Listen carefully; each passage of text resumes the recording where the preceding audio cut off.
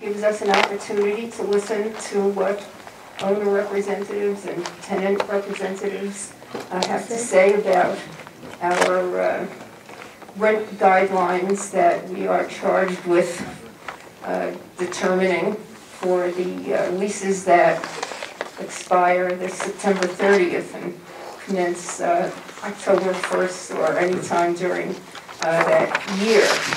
Let me ask the board members to introduce themselves, starting on my far left. Eddie Mae Barnes, public member. Elsa Rubin, public member. Sorry, everybody has to speak up because apparently this is the only microphone, so. Did you hear me? No. Yes. Could you repeat it? They want you to repeat it. Elsa Rubin, public member. Ken Finger, owner rep. Joseph Whelan, public member. Genevieve Roach, tenant member. Carol Cope, owner member. And I'm Jane Morgenstern, public member and chair.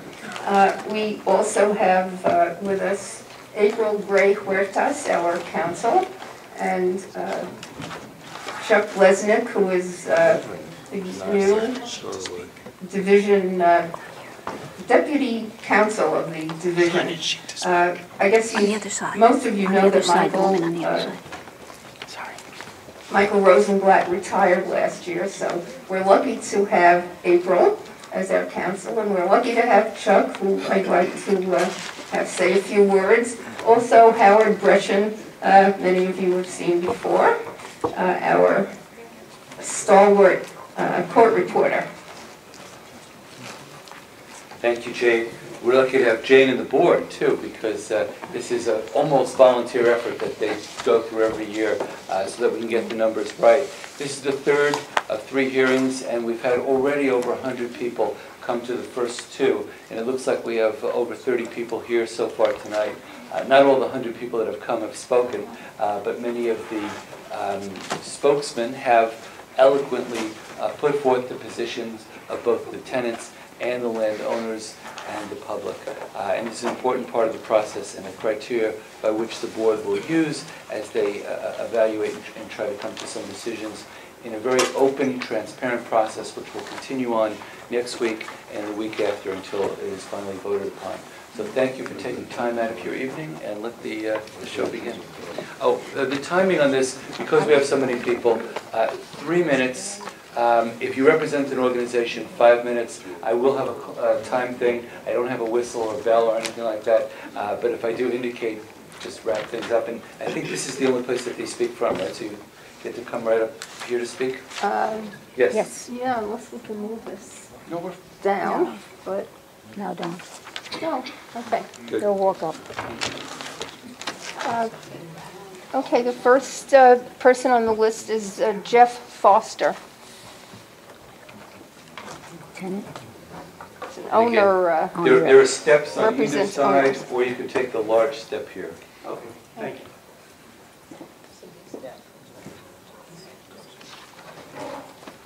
Good evening. Oh, You have handouts. thank you. You know, I forgot to mention that handouts actually, aside from Jeff, who's already down there at the end, if you just hand them to April, she can hand them to the rest of the board. If you could, yes, thank you.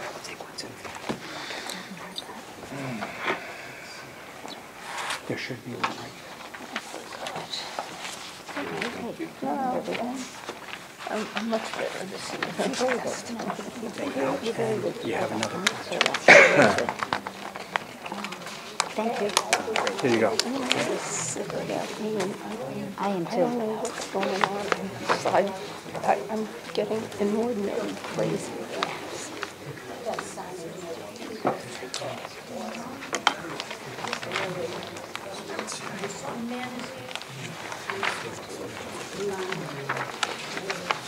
I don't think I have more than one. Sorry. Everybody have one down here?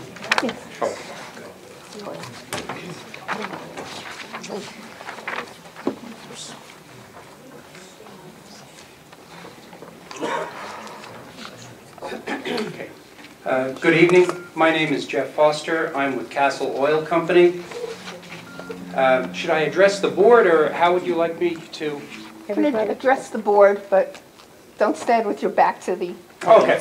All right, audience. good. How's that? Okay. I'm here just to give some facts on the energy costs this past year and the how cold this winter has been. So I will be very short. If we compare this winter to last winter and the costs of heating oil, it was almost identical. You couldn't, it would be, the folks who are looking at a chart will see that it's almost identical, very close, except for at the end of the winter where this heating season was a little, somewhat more expensive. The only change, and it's a dramatic change, is in the severity of the winter. And a coldness in a winter time is measured in degree days. It's a mathematical way to do it. It's very boring, so I'm not going to bother you with all the details, but it's measured in the numbers. And for the board who has the numbers, if you would look at the degree day log, Yeah. the higher the number, the colder the month. And the bottom line is that if you were to compare the winter of 2013 versus 2014, notice it starts in April and it ends in March. It's not a calendar year. This particular winter was 14.6% colder than the prior winter, which means that you burned at least 14.6% more fuel. In fact, it's more than that, because the colder it gets, the percentage of fuel to keep an apartment at 68 degrees increases more. So costs were relatively similar, but the volume of oil burned was at least 14.6% more. And it's just a simple fact. I don't have a great deal more to add than that. Then you burn a lot more fuel. So then they're not compatible, is what you're telling me. I think you opened up by saying there wasn't much difference. In the cost per gallon. If you go to the chart, Okay, the cost per gallon was quite similar. okay, all All right. right? However, you burned this heating season, this past winter, versus the prior winter, Okay. 14.6% more fuel, So at least. So the cost was higher, it has to be. The cost to the building owner was higher to heat the buildings this year by about 14%, only because of volume. Okay. Board members? I have a question. Yes. What's the, I don't see any, what the source of this is and what area this is covering? Okay. I could have given you, this is, what I did was I took, and I don't mean this to be an advertisement for Castle, but Castle is a large fuel oil distributor in the New York metropolitan area and has been for about 85 years. I took, and I've been making this presentation for years, I took the same data of average pricing for tanks that were about 5,000 gallons, people who paid their bills in 30 days, and I So you're took speaking of average pricing. only your customers, this is based on your customers? That is correct. Thank you. Now, pricing would be higher if someone had a 1,000-gallon tank, or if they didn't pay their bills in 30 days. So I just took, and I've been using the same information. I haven't varied that in years Right, yeah. that I've been doing. Thank you. Okay. Thank you. Okay. Jerry Houlihan?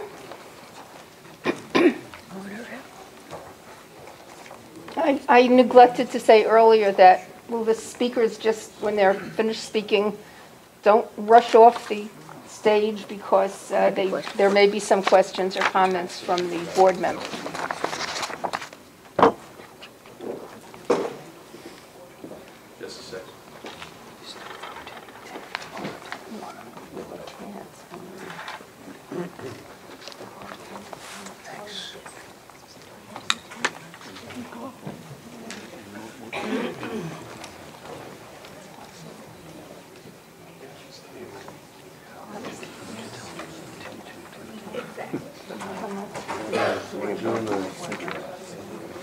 Yeah.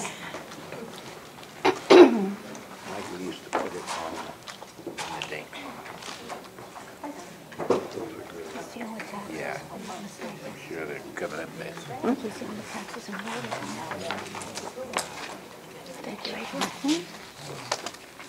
Good evening, everybody. Want this, sir? I'll wait. I am Jerry Houlihan of Houlihan Barnes Realtors, and I'm the AOAC's vice chairman. My company owns approximately 200 ETPA apartments in Westchester County.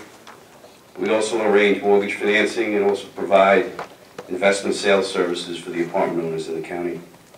Tonight I'm here to speak about the real estate taxes. Real estate taxes are the largest expense out of the 10 expense items shown in your DHCR operation and maintenance surveys. Real estate taxes make up over 18% of the total operating expenses of the apartment building. This expense has increased 1.5% over the last year and is the only expense that never decreases unless there's a tax grievance filed by the owner. And in that case, it doesn't appear in your survey as an expense item, it appears as income. The material I just handed out shows the real property tax rates and their annual increases in the cities with the highest concentration of ETPA apartments. New Rochelle has a 3.7% increase in taxes, White Plains a 2.8%, Yonkers a 2.7%, and Mount Vernon a 2.9%. From 2002 to 2013, real estate taxes increased almost 3 times the rate of the rent guideline increases, 3 times. To simplify this, if you use the DHCR surveys, an owner would need to collect an average of $188 per month per apartment in rent to pay property taxes alone. To expand on this, an owner would have to collect a minimum of $1,025 in rent to operate his or her building without a loss and before any capital improvements. The average ETPA building is nearly 100 years old, so capital improvements are a necessity. If the average cost to operate an apartment is $1,025 per month, how can you justify collecting anything less? If someone has been in the apartment for 20 years and pays $600 a month, is it justifiable for a landlord to come out of his pocket $425 every month? More than $5,000 per year? Over $100,000 over 20 years to keep the tenant in possession? Is it justifiable to have someone who has moved in recently to pay much more for the same size apartment? Of course not. ETPA is an antiquated system and its purpose exists no more. A free market is healthy and economically balanced, but since we're obliged to this law, the rent board must pass a separate guideline for those rents substantially below the cost of operating the apartment. Please consider this and the ever-increasing property taxes that landlords pay, along with the other non-expense items on the surveys, when deliberating the rent guidelines increases this year. If you openly and honestly consider all the expense information, you simply must pass a fair rent guideline increase. Thank you. Thank you. Board members? Anybody?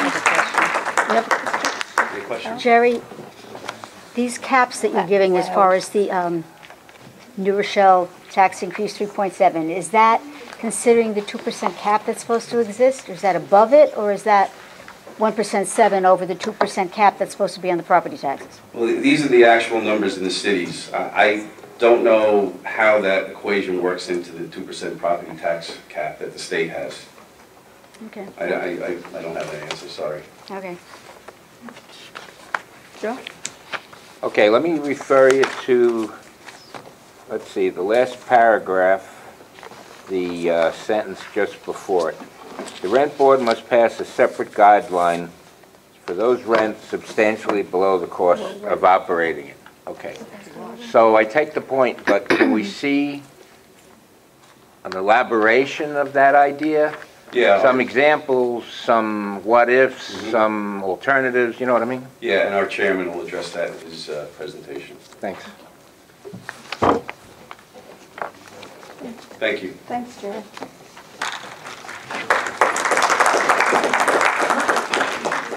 I'm going to go out of order a little bit in order to try, we have more owner representatives who signed our sheets than tenants, so I'll go out of order a little bit. I'm going to call somebody, I don't know what he is, but after this person, I will call a tenant representative. Next on the list is Jim Lanfranchi.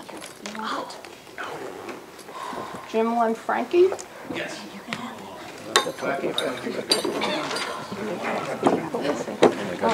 What's the name?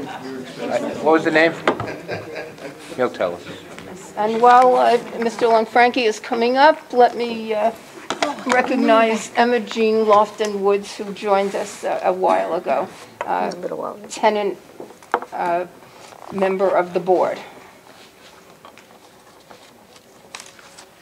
Madam Chairwoman, distinguished members of the board, my name is Jim Lanfranchi, and I am neither a tenant, of anywhere. Never have been.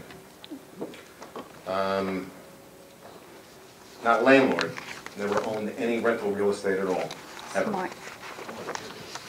Yeah.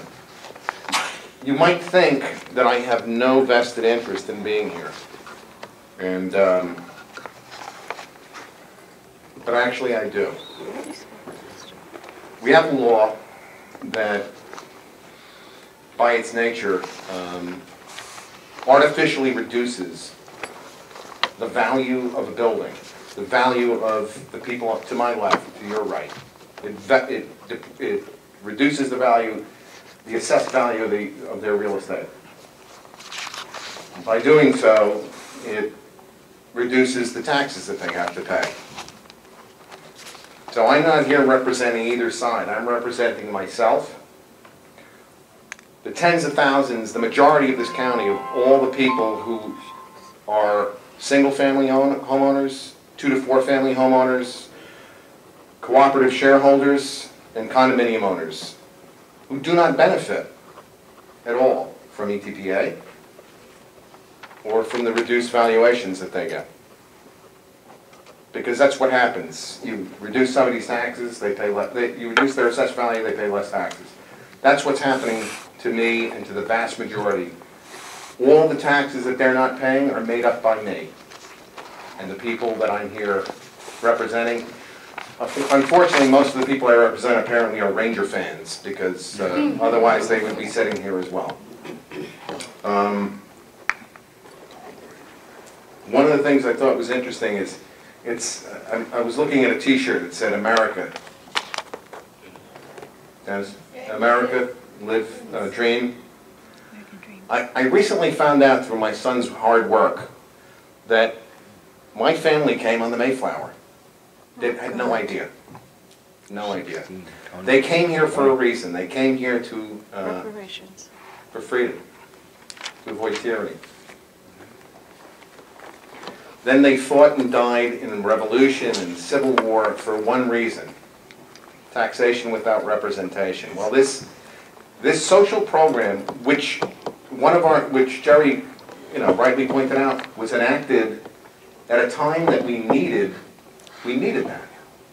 We needed the fact that, runaway inflation could raise rates, could raise rents at a faster rate than inflation. It was also the time when there was gas rationing. You needed coupons to get sugar. I mean, my parents told me about it. This was all, this was, and then it took on a life of its own, right? ETPA took on a life of its own.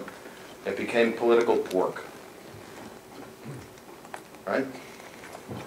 For every 40 unit or 20 unit building, there's one owner and there's 80 registered voters.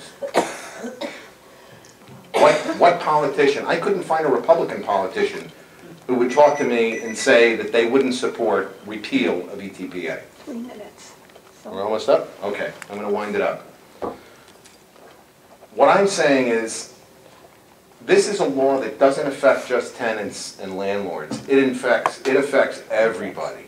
It affects all homeowners, all residents of the county, whether they benefit from a from a rent reduction, or they benefit from the fact that they have a reduced tax basis. Doesn't benefit me at all. I'm paying the cost of it. I know that the words means testing is a very bad phrase. Wrap it up. Okay. Nobody wants means testing, right? I'm gonna ask for means testing of a very limited basis. I don't want to see your tax return, but every time you renew your lease, I'd like you to sign a statement that you don't own rental real estate and that you don't own a vacation property. That's kind of reasonable, right? Because I don't own Mr. either. Lon Frankie, please. Thank you. Wrap it up. I'm done. Thank you very much for your time. By Let's the see way- if anybody has any Yeah. questions Who for are the you. public representatives? We- I'm one of them. I'm one of the public. Yes, you did say that. All right, you made a point about taxes and condominium co-ops. Are you aware that some of those owners do get STAR? I think it's still in effect. Almost everybody gets STAR. Right. As long So- as they hold the property, they don't hold the property out for rent, right? Well, in my building, they're subleasing. Next point. Well, if they're subleasing, they don't qualify. It's got to be for a private residence. Well- It's got to be for, you have to There are occupy exceptions the... for everything. No, there aren't. There aren't. The other question. And enhanced STAR is for veterans and for the retired. Retired. But if you know of somebody who's renting out a property and claiming a STAR exemption, that they don't qualify for that. That's not on my conscience, that's on theirs. The other point you Well, it should be made. on your conscience. The other They're taking point you advantage made, of the you. other point you made was about a social program. Since when does ETPA fall under social? And by the way, you said your family came over on the Mayflower? I think mine were probably in the bottom.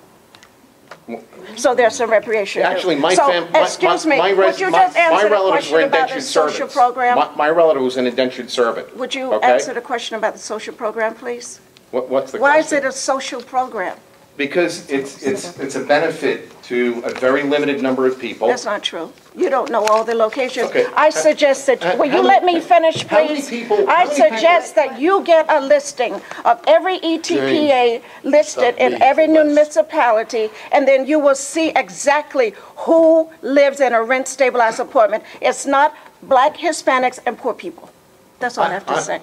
Why do only blacks and Hispanics Because when benefit someone from says social social, I when think you say There- social, Q&A. you always refer This is to people Q&A. that are of a, Reverend I'm Lofton answering the That's not the question. case at all. Mr. That's not the Lanfranchi. case at all. Then There are plenty of don't people- use those there are terms if plenty you of don't white want the people- explanation. If you go out to That's not Williamsburg, right. most of the projects in Williamsburg, Brooklyn are not occupied by Emma. black people or You Hispanics. stop. or One people of second. color. You stop. 1 second. Okay.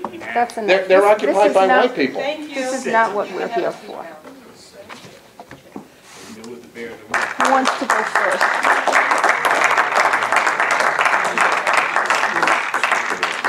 Tamara Stewart. What was the answer?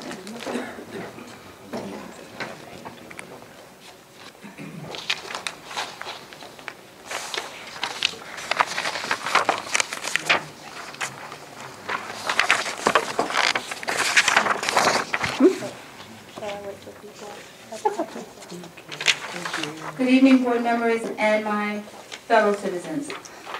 My name is Tamara Stewart, and I'm a tenant in the tenant leadership of Westchester Plaza, the largest apartment complex in the city of Mount Vernon. When I spoke to you last Monday in Mount Vernon, I stated that limited rental stock, short-term preferential rents, unnecessary individual apartment improvements, and aggressive eviction tactics contribute to Westchester Plaza residents being rent burdened, with many spending 50% or more of their income just to pay rent. Retirees, senior citizens, and the disabled are particularly prone to being severely rent burdened. As my mother, Joan Wilson, testified last week, even with Scream, she is spending 70% of her income on rent, and her rent is below market rate. I was deeply disturbed and angered to hear Mr. Rabikoff, who spoke last week, ask this board to double the rent on one of his tenants that is a senior citizen paying less than market rent. I don't know whether Mrs. Lazama has the means to pay twice as much rent and still live with some reasonable measure of dignity and comfort. But I can assure you that my mom and many other seniors can't. And the waiting list for subsidized senior housing in Mount Vernon is 5 years long. Now I would like to speak for someone who isn't here to speak for herself. My friend and neighbor, Ricky Williams, was almost 80 years old, a champion bowler, and she loved to play big whist. Petite and extremely independent, Miss Ricky and her 2 cats lived modestly in her 1-bedroom apartment for many years. Last year, management took Miss Ricky to court because she fell behind on her rent. Thankfully, Dennis Hanratty helped her stave off eviction and apply for screen. While she was fighting for her home, Miss Ricky was also bravely battling cancer for the 3rd time. Sadly, my feisty friend lost her battle with cancer and died in January, at which time her 2 cats became homeless.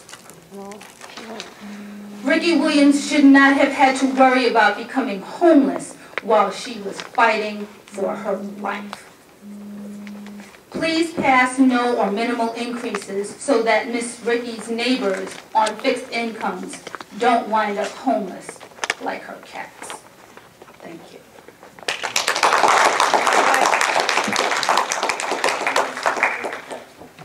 Anybody? Joe? Just so I understand it, what was the waiting list that you spoke about, 5 years? The waiting list for? Waiting list for subsidized senior housing in Mount Vernon, 5 years long. And subsidized, would that just include what, ETPA, Section 8? HUD, anything where there's some kind of income requirement that takes into account people who are making very little. I see. Anything in that arena, at least 5 years long. Thank you. Tamara, could you just tell what the screen is, what it represents for people that don't know? Excuse me? What SCRIE is? SCRI is senior citizens, it's a reduction for senior citizens who have low incomes.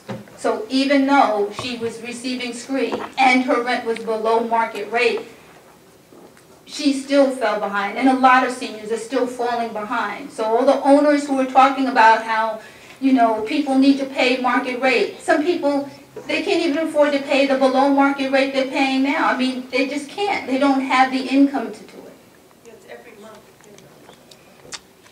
No, sorry, no. Any other questions? Not, audience questions are not appropriate at this time. But did you sign the list if you want to speak? How long was she a tenant? How long was she a tenant there?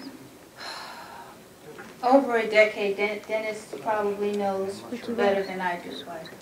I mean, a lot of the seniors that I'm thinking of who are getting pressured to you know, by management to get them out, they've had their apartments, you know, a decade, 2 decades, 3 decades. They can't afford to live anyplace else. Thank you very much. Okay. Lisa DeRosa. Lisa DeRosa, is she here? Okay, we'll come back to her if, later if we can. Ken Nilsson?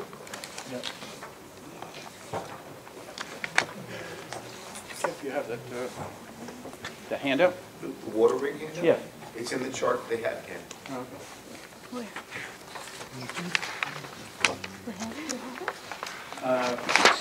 My name is Ken Nilsson. I'm a president of Nilsson Management Company, landlord in Yonkers.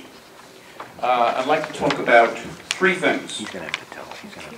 One is utility cost. If you look at your tables, the tables that were handed out to you on table number Roman numeral 3, this is the tables that you got from DHCR. It shows that the utility costs on the surveys went up by 9.7% from 2012 to 2013. One of the contributors to that could be the increase, the fact that landlords are converting from oil to gas. But a significant part of that is the fact that water rates are increasing dramatically. And that the table that was handed out to you that says Yonkers water rates is typical of the cities of Lower Westchester. It looks like this. Where from 2007, the water rate per 100 cubic feet was $1.15, and in 2014 it increased to $2.55. That's an increase cumulative of 122% over basically 7 years. And so for a total building, what that converts to is that, and where it got my attention, is that for a building where the cost over 6 months used to be $6,000, is now $12,000, it becomes a significant item. So I think that's one of the things you need to consider in your evaluation. It's dramatic. The second thing is management costs. If you look again at your table, Roman numeral 3, management costs went up by 4.2%.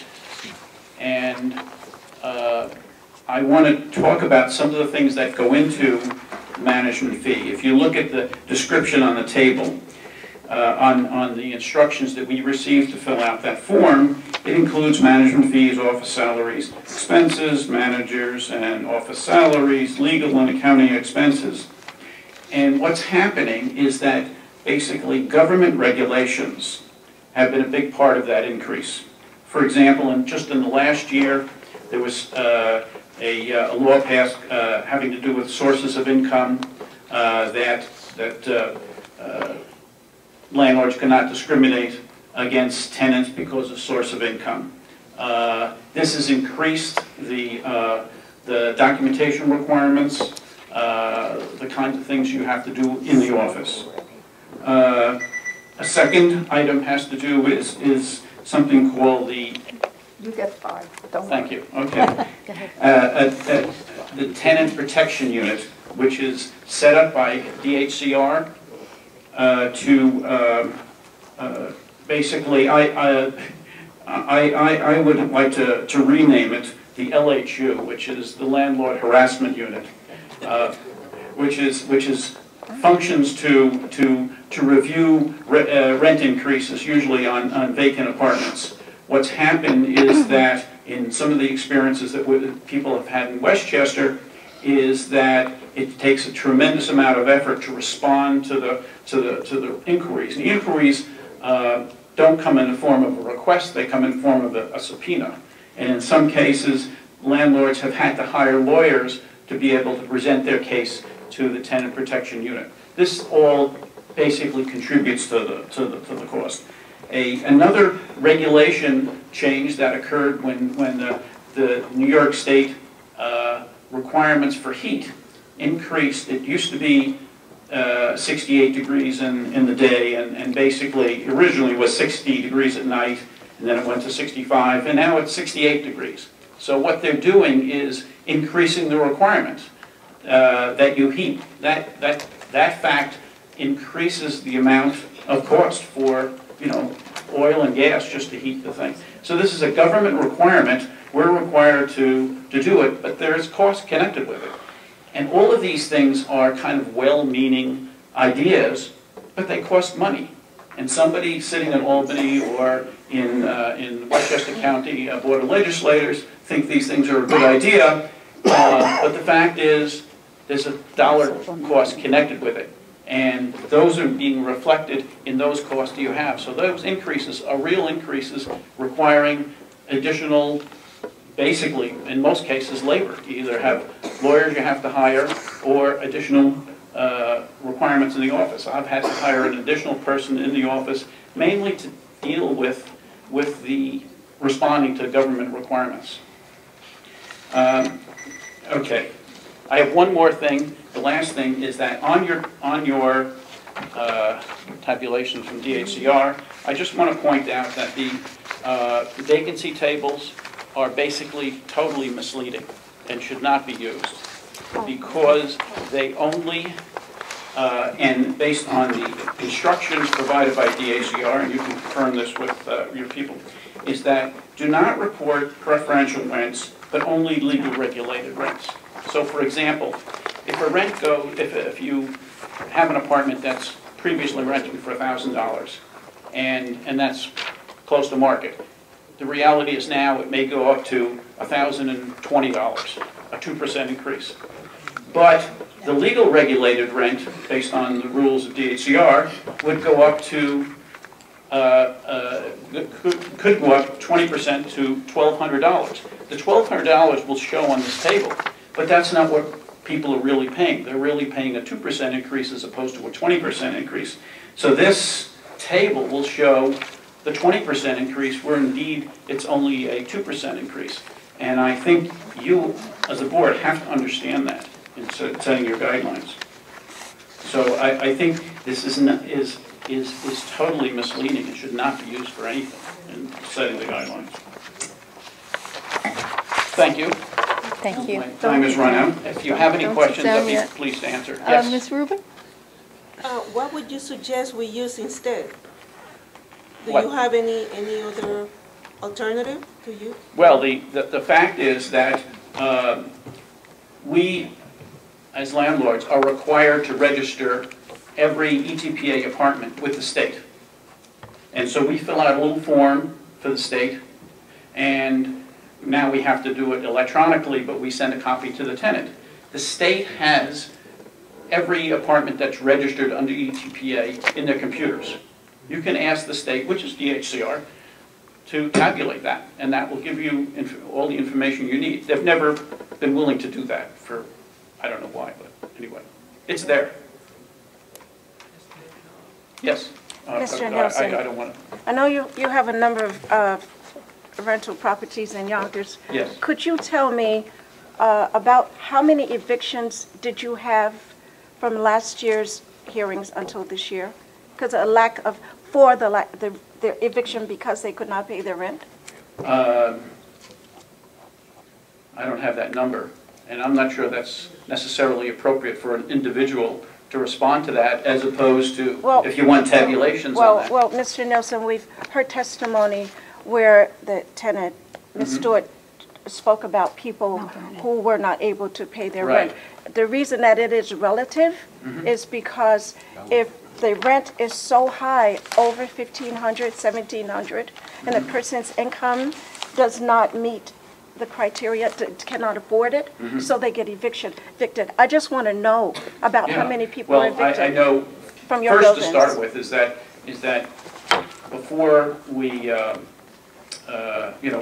basically consider renting to someone, we screen them. They fill out a form. They provide us documentation, which our standard is that 30% of their income, usually a third of their income, should go to rents. But when that unless person they're loses their job. subsidized. Unless they're subsidized in some cases, and we have Section 8 tenants as well. That wasn't the question I asked. Yeah, but the idea is that if circumstances change and they can't pay the rent, I can't allow them to stay there.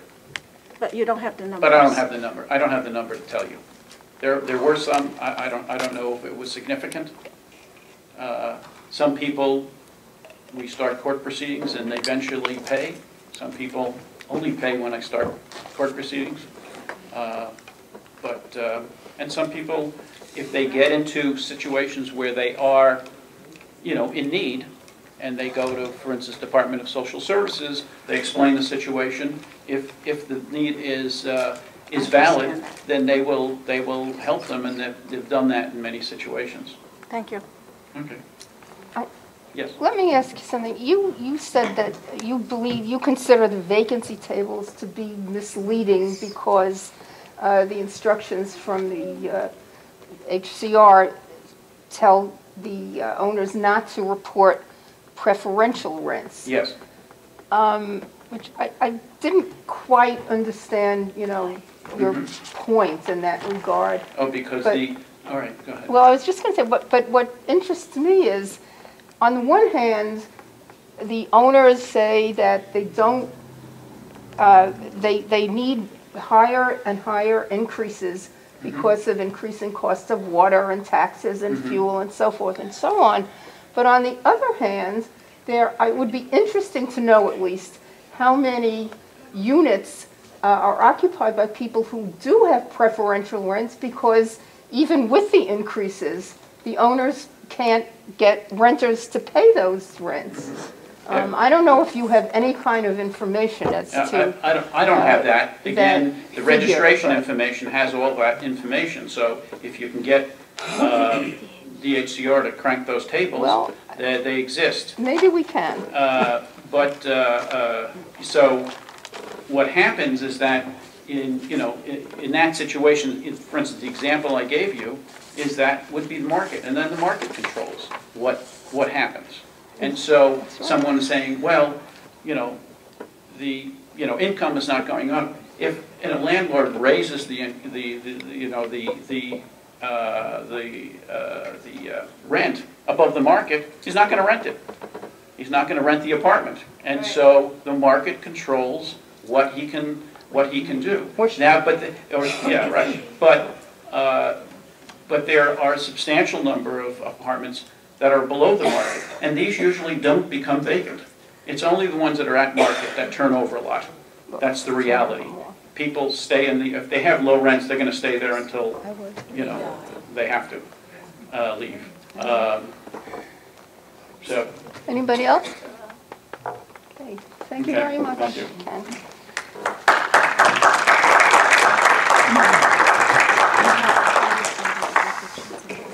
Carol Danziger? That's the worst thing about anything.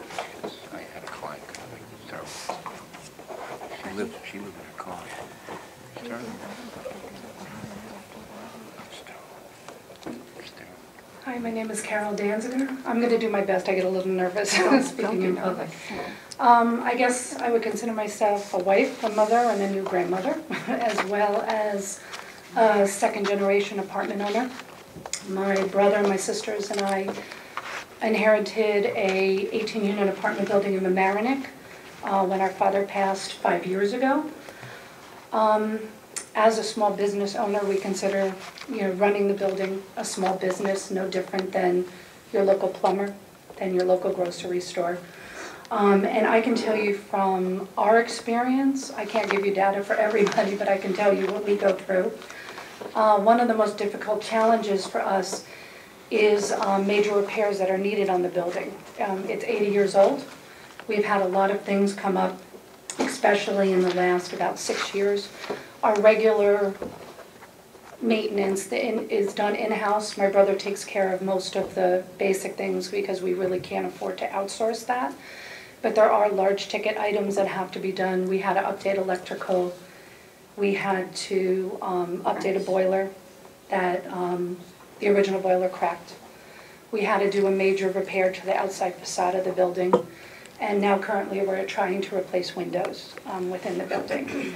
I can tell you that we did put in an MCI when we replaced the boiler. I don't want to go into the details, but they actually denied an MCI for a new boiler when we converted to gas, and it was a whole long, horrible process, I can tell you. And as a small owner, we just did not have the time or the resources to legally fight it. It's nice, the idea of an MCI, the idea of having a few dollars per room to help cover the expense, but the problem is that you have to front the $40,000 or $50,000 needed to make these repairs, and that's what our greatest problem is. We'll spend a year scraping and doing the bare minimum to create what you would consider a profit for the building, but not to see that profit, even though we have to claim it on our personal taxes. We have to reinvest that into the building to do the major repairs, and then the following year the whole process starts over again. One reason for this are, once again, the very low rents in the building. We have 4 long-term tenants that are currently paying less than $600 a month. One of those is a 2-bedroom. We have 2 units at less than $900 a month, and we have, I think, 4 less than $1,000. We only have 1 that would even be close to market, and I don't even think it's at market. We're not asking to raise rents to force those tenants out of their apartments. What we're asking for is when these long-term apartments become vacant, we need to be able to raise those to an adequate level. Just as an example, I know that you had mentioned, oh, I'm sorry, I know that you had said before, you were talking about what benchmark would you use on vacancy rents. I would use HUD median 60% rates for those vacant units. Those are the approved rates by Westchester County, provided by Westchester County for all their housing programs like Section 8. I would be more than happy to accept those, not to have you reinvent the wheel or decide what's fair. Westchester County already has decided what's fair. That is for low-income, 60% of median income individuals. And once again, these are not the people that are already in there, these are the apartments that become vacant. If Westchester County says it's affordable, then it should be considered affordable for me as well. Yes, I am going to wrap it up. I'm sorry, you're throwing me off a little bit. Also, as a small business owner, we're providing a subsidy of housing for individuals when no one has even determined whether or not the individuals taking advantage of it are needy of it.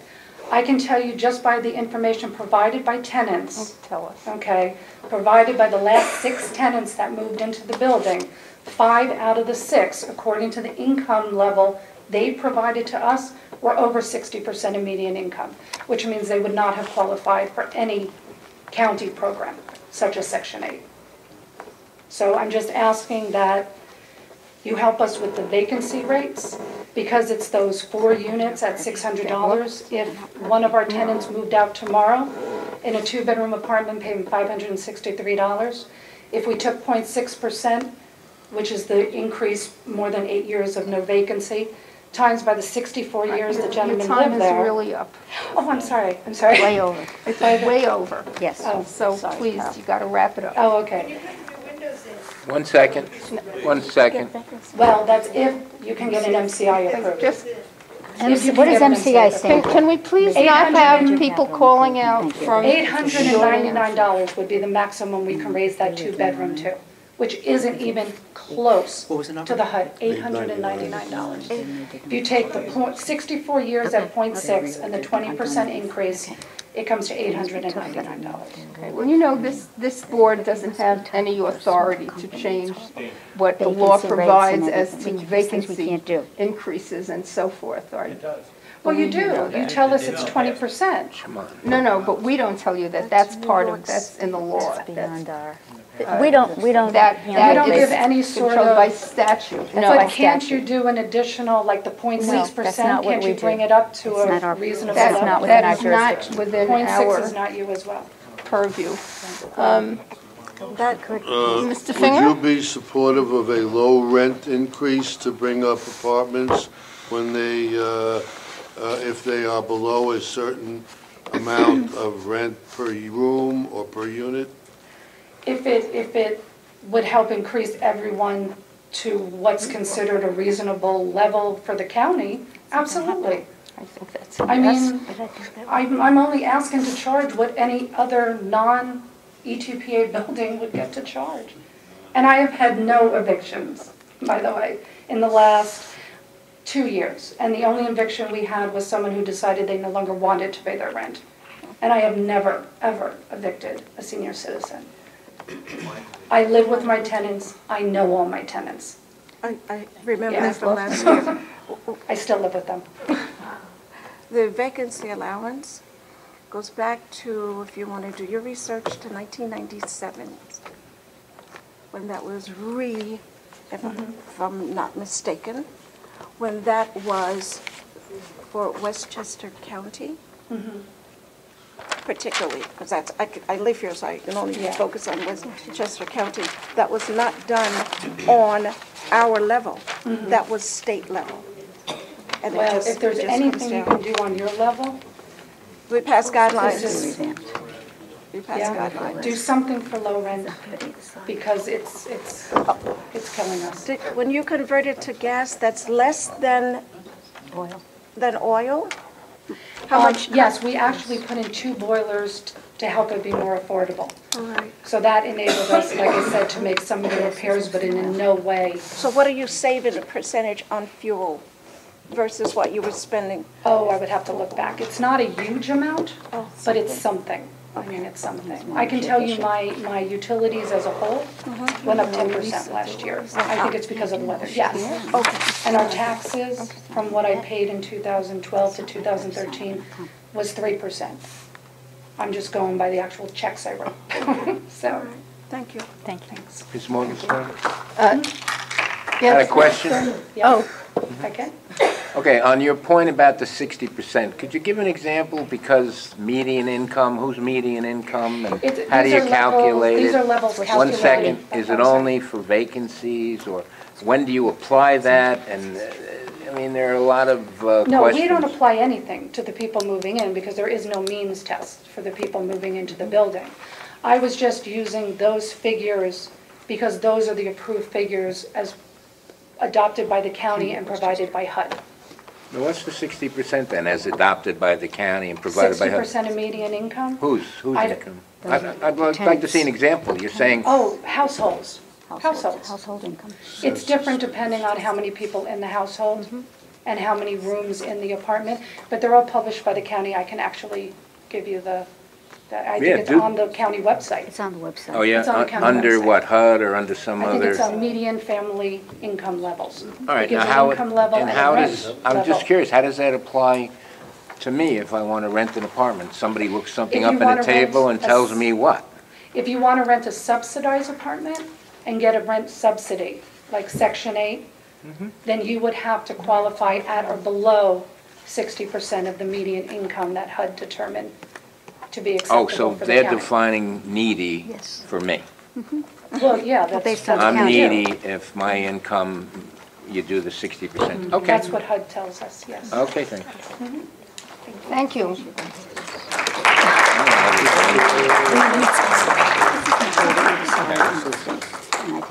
Donna Cosenza, But there's, who's up there?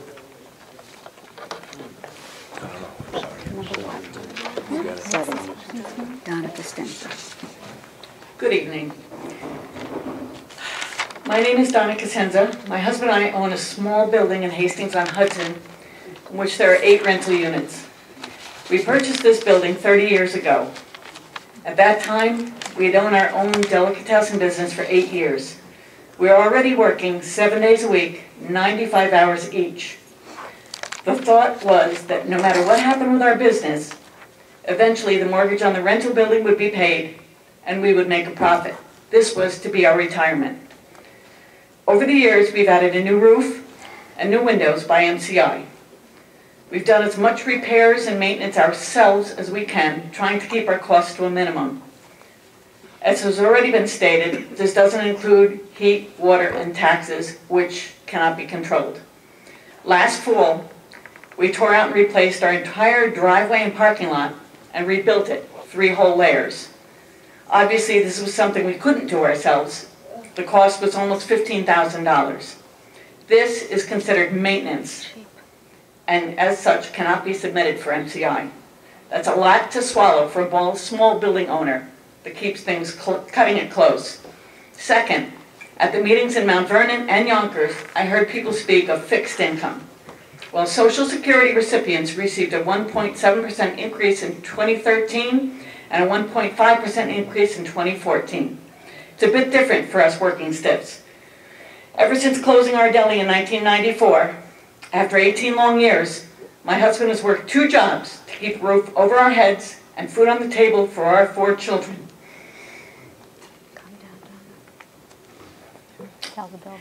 In 1999, when my youngest started school, I rejoined the workforce as well. In the last few years, Sorry.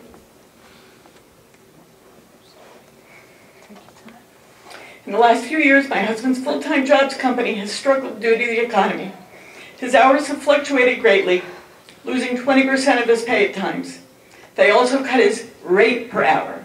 Did he complain? No. He asked for as many additional hours as possible from his second job, ShopRite Dairy Department. Picture a 60-year-old man working in tight quarters in the walk-in refrigerator, lifting cases over his head in order to load up a U-boat with faulty wheels so he could drag it out and stock the shelves. He has never slowed down, even after a heart attack that required bypass surgery. This year, due to the Affordable Care Act, or Obamacare, ShopRite also has cut back hours just enough so it doesn't have to offer health care. No health, no dental, no vision, nothing. No more extra hours to make up for those lost to the other job. Third, most of our tenants are respectable people who treat their space with care, leaving it broom clean and in good condition when they move. But there have been also those who give no thought to how they use and abuse their living space. Legally, we can only take 1 month's security, but tenants, more often than not, use that security as their last month's rent. And truthfully, there's not much we can do about it. Even a tenant who's only been in occupancy for 1 year can destroy bathroom ceramic tile floor, expensive, kitchen tile floor, put holes fist-sized through the doors. This is beyond the normal cleaning, painting, and floor finishing. Sometimes it takes literally hours to clean a stove and oven due to the condition it was left in.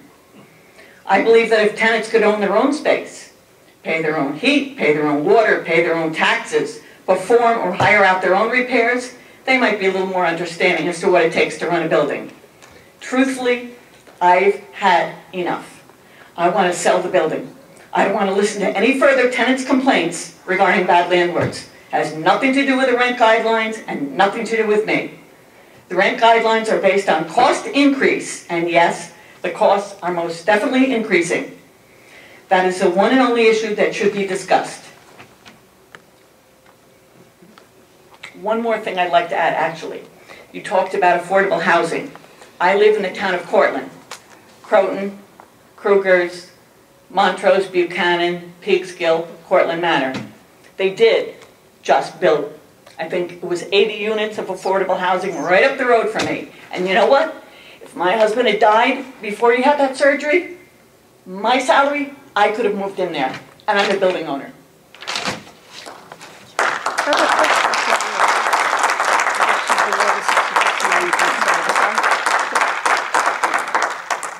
Question? How long did you say you've owned the building? 30 years. 30 years. And it was your investment for retirement? Yes, it was. Thank you. Okay. Where is your building? Did you say it's in Hastings? Hastings on Hudson. Okay. Okay. Mr. Wheeler? Just give a little profile. How many units? How many Eight. one-bedrooms? Eight. Yeah, I'm sorry, I missed it. I know you That's mentioned okay. it. And then are they a mix of studio, two-bedroom? I have one bedroom, and the other 7 are 2-bedroom. Okay, thank you. Thank you very much.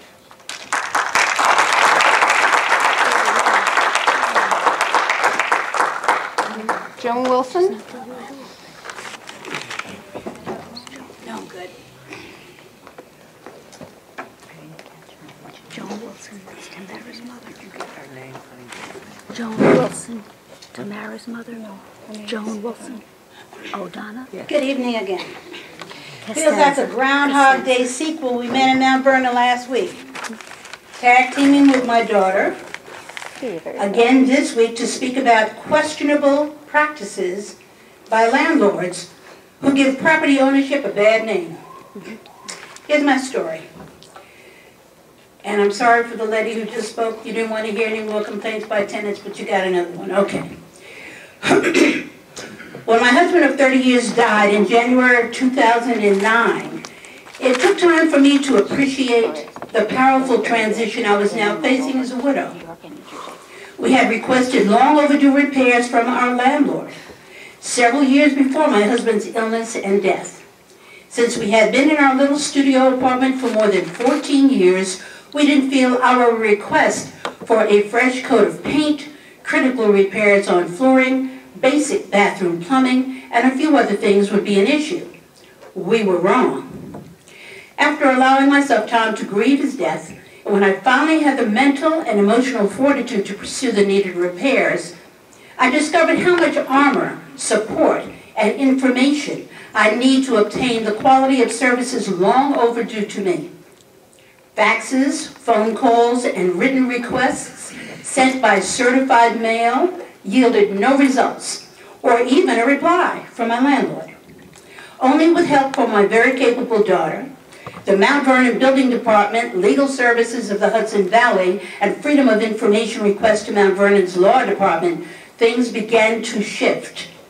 However, only after a lengthy battle, apartment inspections, documenting and photographing the need for repairs, and violations being served by the building department, did my landlord grudgingly concede to do the needed repairs 3 years later. But to add insult to injury, my property owners attempted to have me pay full rent for the 2 months it took to complete these significant repairs in an apartment whose conditions were uninhabitable. Floors torn up, no stove or refrigerator, no bathroom plumbing, dust everywhere. They wanted to charge me rent for an uninhabitable space and took me to court in an attempt to evict me for non-payment. Most troubling is that my story is not unique.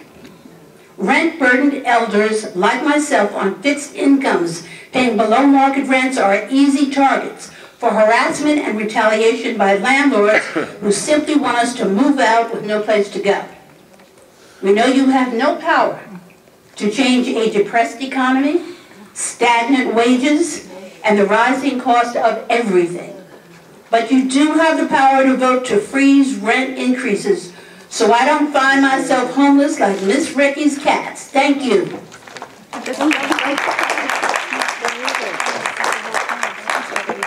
You live in Mount Vernon? I live in Mount Vernon.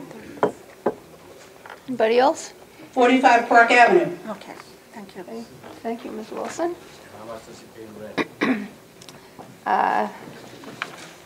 That's not relevant. Carmelo Milio. Carmelo? It's not Carmelo? That's not You're in. relevant. She's not section 8. Excuse me? Defer to the end, I'm the industry speaker. What? He's the He's the industry last speaker. one. He's He's the the chair last over speaker. AOIC, so just have him pass to the end. He wants to Well, speak last. why? Why should he go Well, last? Why? Because he has to come back and speak as the industry leader. He defers to another speaker. He's deferring to another speaker. Well, He has the right to do that. I'm sorry. He has the I'm right to calling do that. on you because there are only 2 speakers left. I've gone tenant, owner, and it's your turn. He's the last speaker. The last speaker is Mr. Hanratty, who is last on the list. I know that Mr. Milio wanted to speak at the end, even though he's only 4th on the list, and You got another person there? You know, he's not the last. I've tried to, Represents the, your uncle. All right. And that's what. well, Dennis probably wants to go last, too. I'm just He went last year. Thank you. Thank you. Sorry about that. Thank you. You're getting a copy of my speech.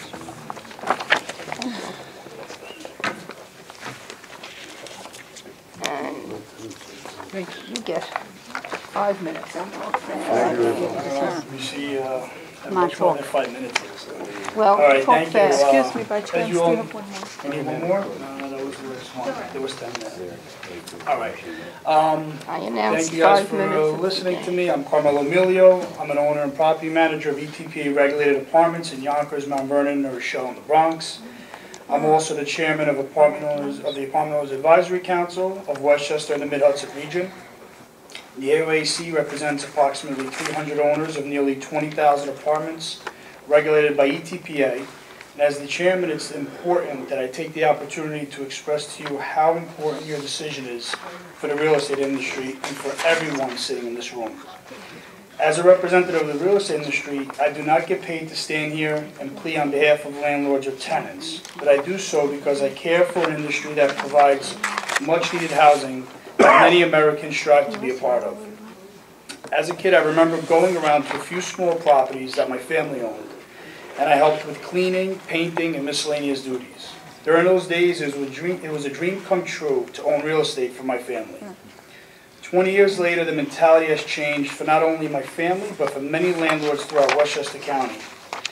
The reality is that this once sought-after American dream is now becoming a nightmare, especially for smaller landlords. Many landlords have been forced to sell or walk away from their buildings that may have been passed down to them from previous generations or was purchased with their life savings. You guys have already heard several stories on behalf of owners that are dealing with this. If you drive down many streets in our biggest cities, you will see boarded up buildings, mainly smaller buildings. I ask you to take a good look at the men and women sitting on both sides of the aisle in front of us. There is no exception, tenant or landlord, that doesn't get affected by a deteriorating building or neighborhood. We are all affected when a building is boarded up, regardless if you're the resident, landlord, or neighbor. Think about the last time you drove down the street and saw a 100-unit building boarded up. Never, because it doesn't happen. You must keep this in mind.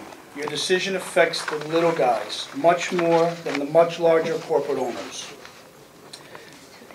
To be honest with you, if I was a tenant living in a small building, I'd be nervous that my landlord would someday sell or give up, because the way the market is, he or she may be forced to sell or walk away from the building altogether. If we continue to push out the smaller guys, then the larger corporations will find ways to come in, deregulate units, or convert to condos. And please remember, the majority of local owners are small mom and pop owners. As per the DHCR tables, we lost 4,750 units to deregulation over the past 5 years. During that same time period, the average increase has been 1.8% for a one-year lease and a 2.85% for a two-year lease. These are historically low increases, and deregulation continues to increase regardless of how low you go. Hopefully, you all know that this historically low increases have not slowed down this trend, but in fact has sped it up. This is a clear sign that landlords will do whatever they can to get out of ETPA if we continue to create a hostile environment within the industry. The answer to slowing down this trend and maintaining adequate affordable housing is to create a stable environment within the affordable housing industry. Fair increases result in improved buildings, less abandonment, and less deregulation. I would like to repeat that the answer to slowing down this trend and maintaining adequate affordable housing is to create a stable environment within the affordable housing industry. The DHCR financial tables reflect an average size building of 32 units. The board has to remember that your decision is mainly affecting the smaller landlords. Last year, Silvio Solari, a small landlord of 11 units in Lower Westchester, showed clear proof of his average expenses going up at a faster pace than his income. Silvio is a prime example of a good landlord leaving the market. In 1995, he owned over 30 units, and 19 years later, he has sold off all his property. He said, and I quote, "I had to sell off my units because I could not properly maintain the properties and decided to seek better opportunities." After selling off all his property, Silvio has no financial benefit to a large increase, but continues to speak to you as a public member. I want to reiterate again the reasons why owners like Silvio and Donna, that you heard earlier, want out. It's actually very simple. For many landlords, this is their livelihoods. For some, these are their homes. And the reality is that there is no future, and it does not look positive. When you tell someone that you can only raise the rents 1%, but your heating expenses is up 9%, it's a no-brainer that it's time to move on. We got about 5 pages left. All right, All right, I'll well, skip over. you You have to guys, skip something, but I'll skip a few. you can read it, read it. Yeah, Jane, All right. excuse me? In the past, if someone has He's an... not Oh, finished. What? Joe, what? I want to talk to Jane, may I? Yes. Okay. In the past, if someone was speaking for the whole industry, we never limited them to 5 minutes, Well, we were, including tenants, owners, anybody. He'll be done within another 5 minutes. well, All right. you don't have another 5 minutes, I but don't. take another 3. Just wow. talk Okay. fast. All right. I want to already, We never did that. all right. The DHCR survey showed that the average monthly cost to operate an apartment in Westchester ETPA buildings is $1,024. This, of course, poses the question we ask each year. Why should those paying rents at market subsidize those paying way below market? I would like the board to ask themselves to justify the following facts, as I will give you a specific example. In one of our managed buildings in Mount Vernon, I have two-bedroom units rented in the same building. One tenant pays $1,400 and the other $668. This is a difference of $732 and is more than double the rent of the lower unit. I understand that the perception is that low rents help the tenants that are less fortunate. The reality is that in this case, and in many other cases, these units are fully renovated, and the 2 units I mentioned are identical units, but Unit A is paying double rent, so Unit B can live comfortably. As tenants are aware, there are many of these cases, and this emphasizes the need to bring extremely low rents up, regardless of their starting rent.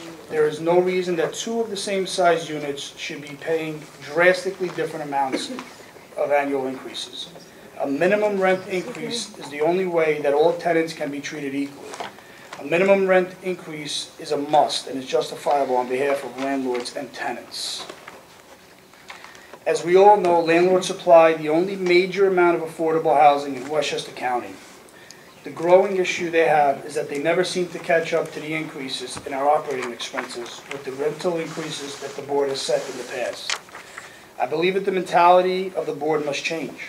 It's my perspective that when the economy is on an upswing, the increases go down because landlords are doing well. When things are bad, the increases go down because the economic pains are emphasized for the tenants instead of the owners.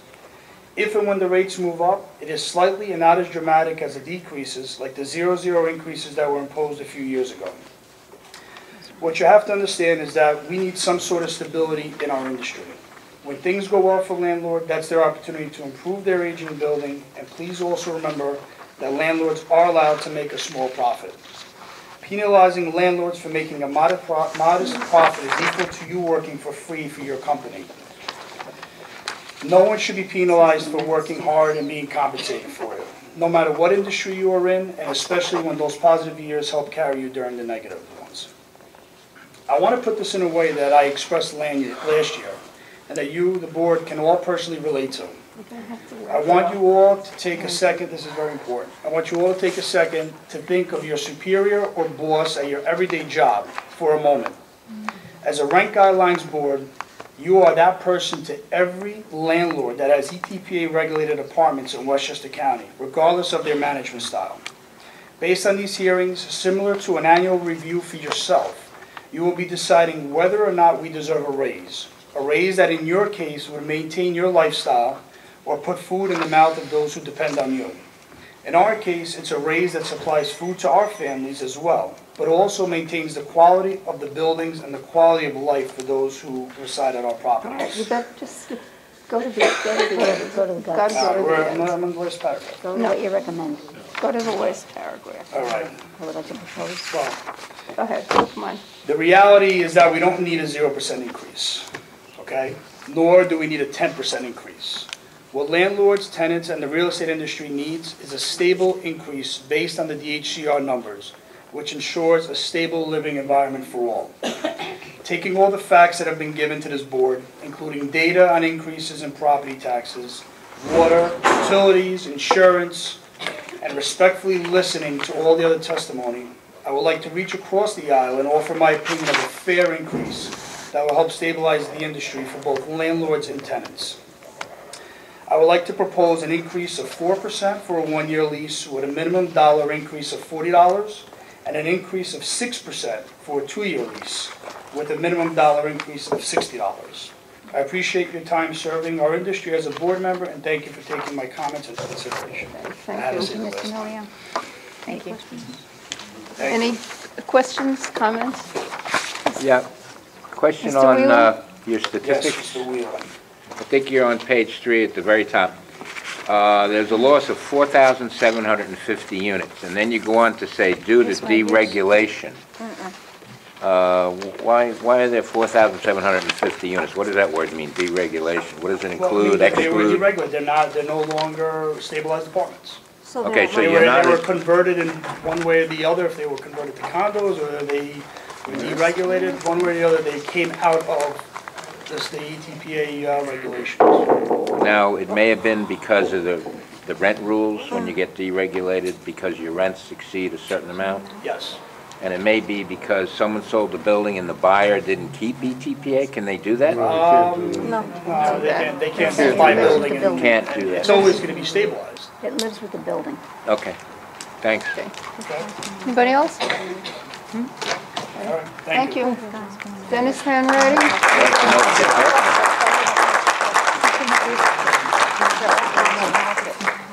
It is.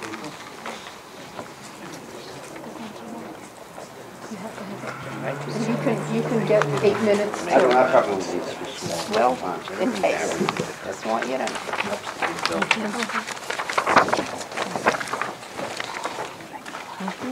Madam Chair, board members. Excuse me, can we wait for the handout so we can follow you? Thank you.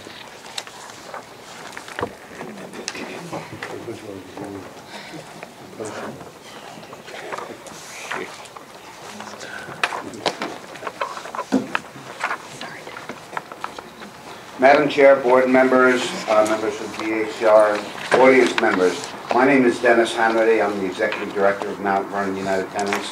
I testify every year. I'm not going to talk about some of the figures in the schedule, so I'm going to leave that to our capable two tenant reps who will make that presentation at next week's hearing, next week's public meeting. One of the reasons is because of the late receipt of the documents. I haven't really got a chance to look at some of this stuff. What I did pass out was the rent history of one apartment. I believe most of the board members were pretty impressed last week at the Mount Vernon hearing, or maybe even depressed is the better word, when they talked to some of the people from the plaza buildings, when they talked about the rents. People were pretty surprised. Everybody's paying $1,500, $1,600, $1,800 a month rent. Joan Wilson, who lives right across the street, talked tonight. This tenant is from her building. She's mentioned she lives in 30 Cottage, but she lives in 45 Park, but also shares an address with 30 Cottage. This is a tenant from 30 Cottage. And I want you to look at the registration from back in, from 84 to 93. It was reasonable at that time, $300 some odd up to $400, $457 in 93 on page 2 of 5. Goes right through to page 3. They're still in that range, up to $500, $500, till 2002 gets up to almost $600. But the big surprise is when you turn that page, goes to the next tenant. That's my client, who just had come into my office about a week before the last hearing, so I didn't have this. I requested this when she came into the office. So you look at 2002, the rent was $597.93. The incoming tenant, what is she paying? $1,354. That's a 126% increase. 126%. So we hear about these claims by the landlord, which is 2%, 3%, 126% increase. And that's not odd. That's not an aberration. These are happening all over. Okay, so that's how those rents all get up there. They got one or two up there. This may have been illegal, I'm not sure.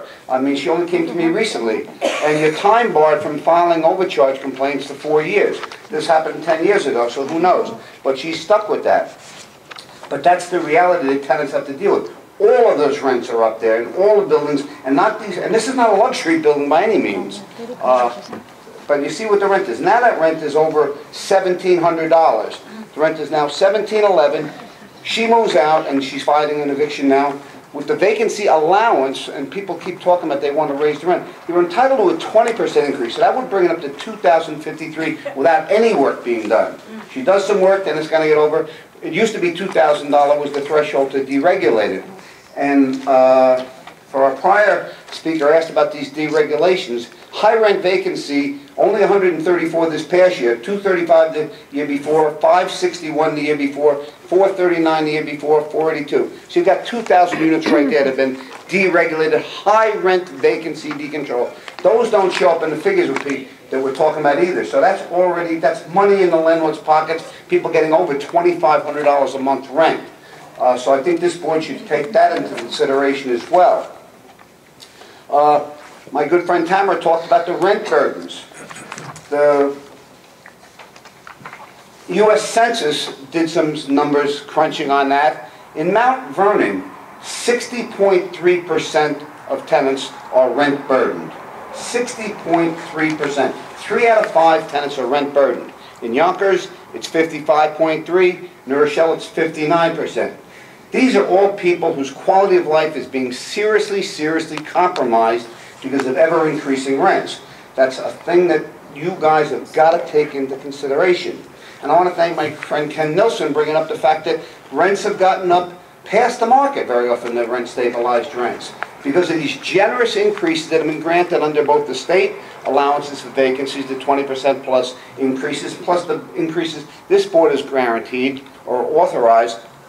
So many more rent-stabilized tenants are paying more than the market now.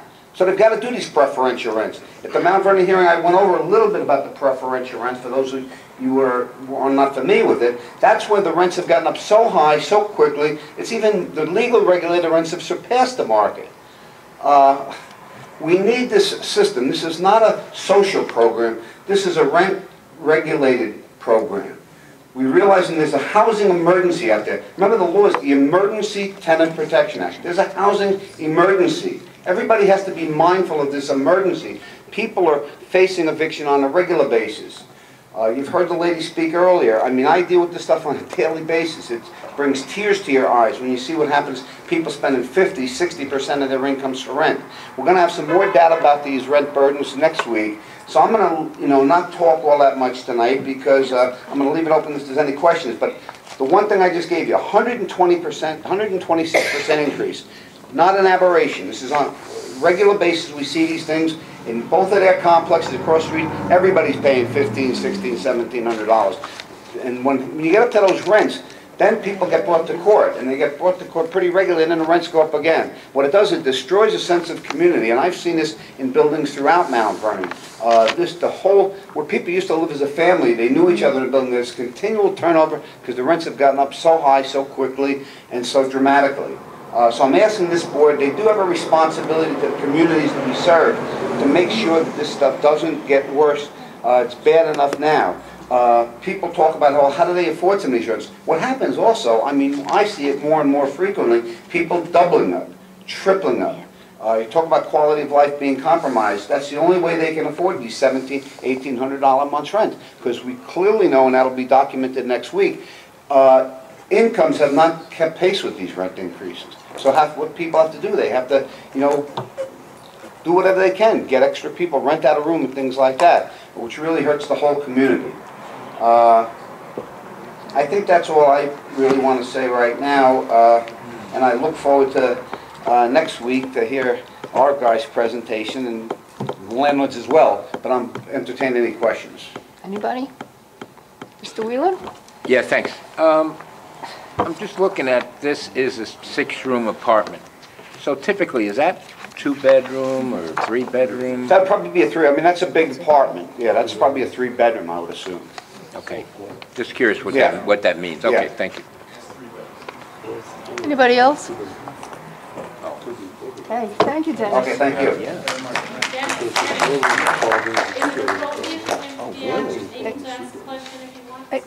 No, it is not. We have one person that I was advised signed the list. David Locklear, and here he is. Good evening. One of the qualities of a good debater is to be able to argue. What's his name? David Locklear. Locklear. Okay, and you're addressing the board, right? All right. Resident Joe. tenant, Mount Vernon. Anything else? That's fine. Thank you. One of the qualities of a good debater is to be able to argue both sides. I'm a little amazed that there are so few people here tonight, and particularly less, the guy from Castle Oil, for example. I always wonder, because of how great the customer base is, do they come out and they volunteer to do this? Because I doubt that. Thank you. Great debate. This gentleman back here who's not on anybody's side. We're all taxpayers. Amen. Yeah. And the people who work the small jobs are the greatest part of the tax base of the whole country, not just part of it. The landlords have the greatest write-off potential. Owning buildings in 4, 5, 6 towns, you can't help but be rich. Sir. Please, Don't. please don't call out, sir. You had your opportunity to speak. I show our speakers the same courtesy. Thank you. You just took away about 30 seconds of my time. You can have it back. Thank you. So, the small guys, we are the taxpayers. We are what supports the country. And our country's in deep stuff right now, if we listen to everything that's said on the news.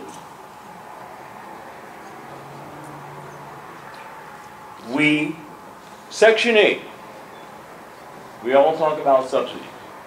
Section 8 is the cause of rent starting to go beyond market rates as of about 15 years ago.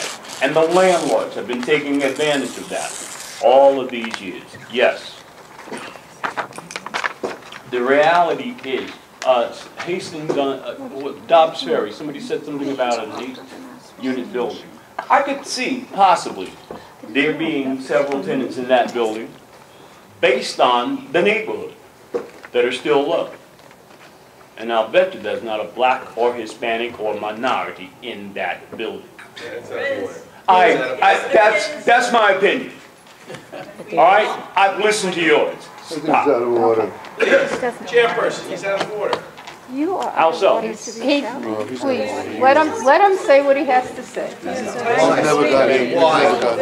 Mr. Locklear say what he has to say. Please don't call out. The reality is, the young lady who talked about a delicatessen that was worked for 18 years and was just recently sold. The smallest bodega in any neighborhood, I'm almost there. You get 30 more seconds. Yeah, 45. The smallest bodega in any ghetto, thank you, never suffers. They make plenty of money. You cannot tell me that a delicatessen in Hastings, anywhere in that neighborhood, didn't make $200,000 a year. I don't care where it was. It was in that neighborhood. And with regard to when part of the family that was working the deli so hard, somebody was taking acting lessons. Because I've never seen anybody break down in tears. Who had so much money in their pocket. Yes, I got 30 seconds left. No, you don't have 30 seconds left. You have 2 seconds left. Watch your step out. 2 seconds left, Mr. Watson. Is that a threat, sir? No, you're out of line, sir. All right, and you're out of order, and you're out of time. He's had his time. In conclusion, the people are hurting, and we need you. Okay. Fine, that's it. End it. That's it, Whatever, Mr. look like Locklear. think about threatening. Not even All God right, wants we have one, I was advised, we have one more speaker, Al Annunziata.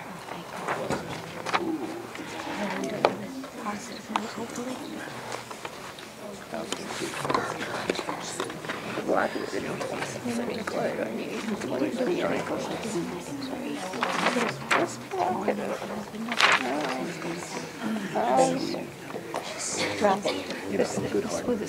name is Albert Annunziata. I'm Executive Director of the Building and Realty Institute and the Apartment Owners Advisory Council. Well, the statesman-like tone that was established by most of the speakers tonight, and I think culminated with Carmelo Milio's acknowledgement that there are two sides of the equation and that and that there should be a fair guideline all around, reaching out to the other side and with a proposal for 4 and 6 and a minimum low-rent guideline. Unfortunately, the proceedings tonight were poisoned towards the end with a lot of rancorous accusations and unfounded accusations, and it has really spoiled what was a good give and take between our colleagues, most of our colleagues from the other side, and the owners. I'm a Mount Vernon native, and I know the city quite well. I lived in the city for many years. Mount Vernon is a great city, was a great city, is a great city.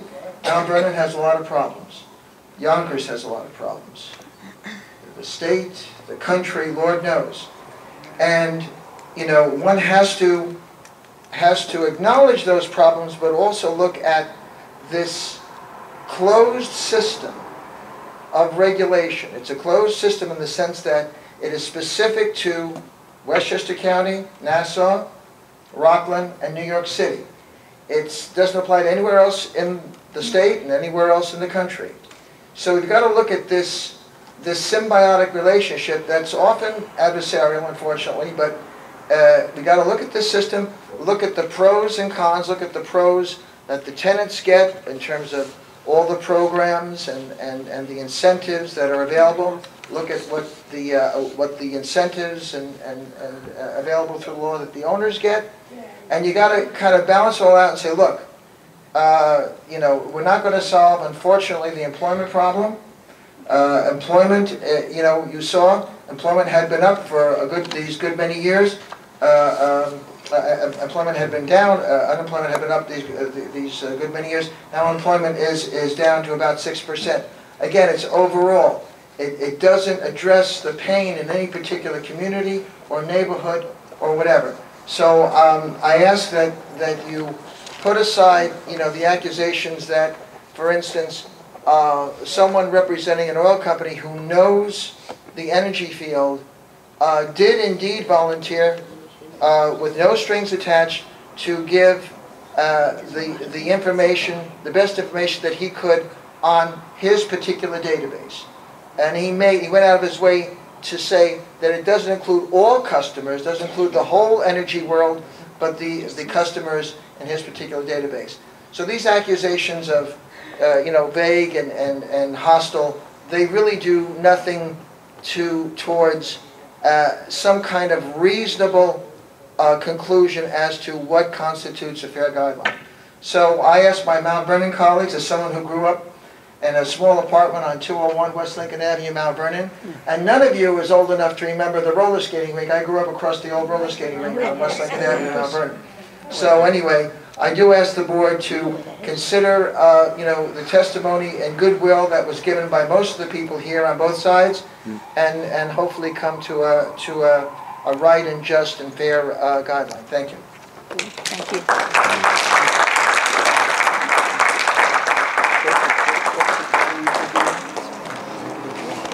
I may have to get a gavel after all.